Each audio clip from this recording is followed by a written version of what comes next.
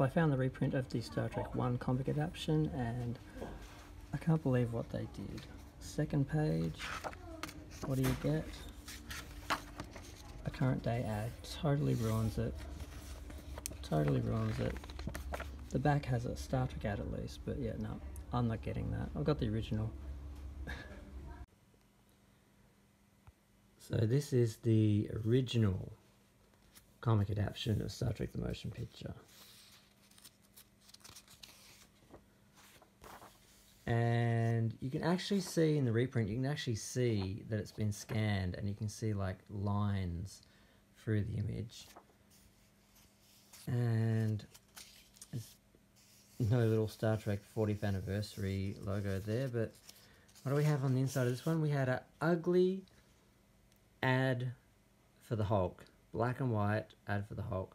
And I've always hated this. This is why I wanted a reprinted comic, because I thought they would remove this and put in some piece of Star Trek the Motion Picture related art, or maybe even an ad for one of the Star Trek comics at worst, which is what we got on the back, because this had this on the back, which never really bothered me that much, but I've always thought it would have been nice to have had an image from the film on the back, or ad for the Marvel comics or something. They put IDW comics on the back here, Star Trek comics, but this is just generic. It's like they've repeated the same problem. So I won't be buying the reprint because the quality of the printing is, it's basically scanned, and the colours are quite off. This is a really light green.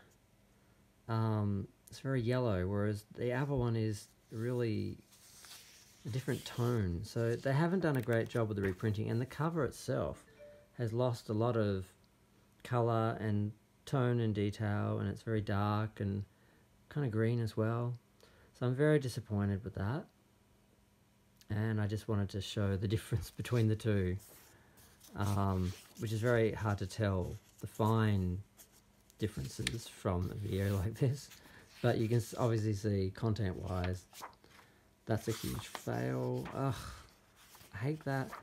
And the one thing I was looking forward to was I thought they would get rid of that in the reprint. Oh well,